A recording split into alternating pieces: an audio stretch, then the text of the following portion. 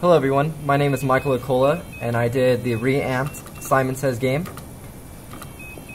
In this game, we have components such as the 8x8 LED matrix, the keypad representing the inputs for the colors, an LCD display, on and off switch, 7-segment display that's hooked up from a shift register, as well as 2 buttons for 1-player and 2-player mode, and lastly, sound coming from a power knob to adjust the volume. I'm going to start with 1-player mode that gets input from a computer randomly, and at any time that you do get it wrong, it will signify that you got it wrong.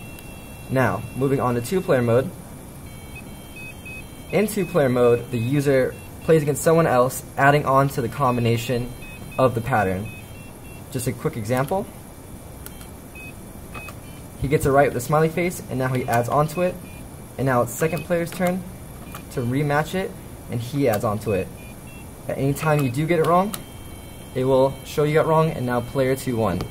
Thank you.